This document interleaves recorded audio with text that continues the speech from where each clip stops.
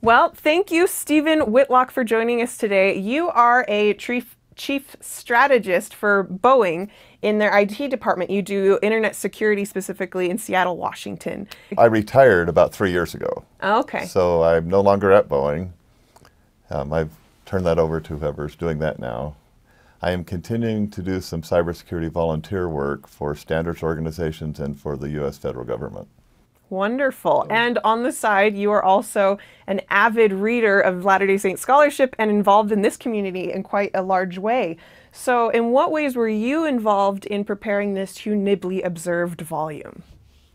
So I was probably the first editor going through the different chapters as we collected them and just reading them through for look and feel and content and trying not to change anything to change an author's style. And then I photographed most of the photos in there from the archives, and then we collected them from various, the Nibley family and others, and I did most of the editing on the photos. Wow. What was your favorite part about working with those photographs, or the process of curating them, I guess? It's probably not all that exciting, but trying to take an old photograph and bring it out so you can see the light and dark shadows. I've done a lot of that with family history, personal family history photos. So we wanted to have nice, readable photos where you could see the people in them. And some of the sources weren't good, some were great. And that was striking for me as I was flipping through the volume and the PDF, just seeing those beautiful images that I'd never seen of Hugh Nibley before. I had, because I'm a younger person, I'd always only seen him as an old man, and so to see his young childhood photos or him as a young man who was quite handsome, I might add, was really refreshing to just kind of see this as a human life, not just a scholar I had heard about growing up. I pushed for the cover photo, because I've always seen him as an old man as well, and I wanted something that would show the young, dynamic, passionate Hugh Nibley, and that photo captures it. One of the things I like about Hugh Nibley's writings is you can get caught up in your day-to-day life, and then you go back and read a lot of his writings, and he brings you back to the basics, essentially to the plan of salvation and why we're here on earth.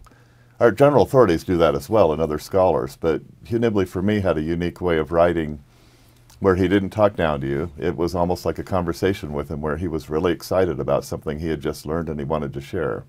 Which is remarkable for someone as brilliant as he is. He could very easily be pedantic, but instead he was very approachable.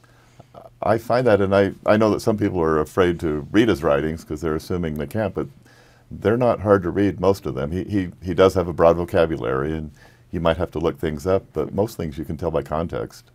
So you had an interesting experience where you came in contact with a manuscript of Hugh Nibley's. Could you tell us a little bit about that experience? I had never met you. So I went in and walked up to him, and he said, "If you must know, I'm really busy." And I said, "Well, I just want you to authenticate this manuscript." And he looked at it, and he started bouncing up and down on the balls of his feet. He got tremendously excited, which made me excited, and he said, "This is my New Testament class. I thought these notes were lost forever." And he said it was from the 50s. About 5 years later, it came out as volume 15, the Apostles and Bishops in Early Christianity. And so I was pretty excited that it got published, and I didn't know if it came from mine or I found out much later from Jack Welch that in helping, I think he was helping Nibley move his stuff out near the end of Hugh's life, that they had found the original and Jack shepherded it through publication. It may be a little rougher around the edges than some of the other volumes in the collected works, but it's really good material. I'm glad that it finally got published. Wow, that really is such a gem that we have that. What a cool experience. So last question, how has Hugh Nibley influenced your life?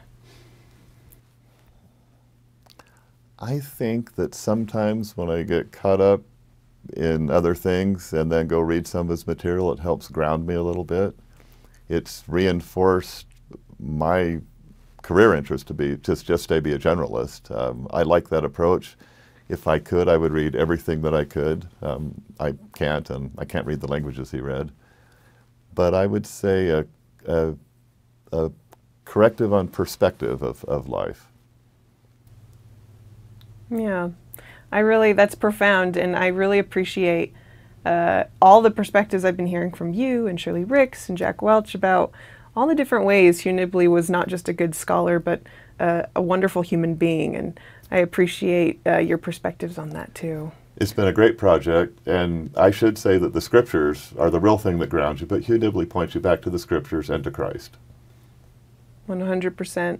Thank you for joining us. This has been a great experience, and I really have appreciated learning more about Hugh Nibley, so thank you.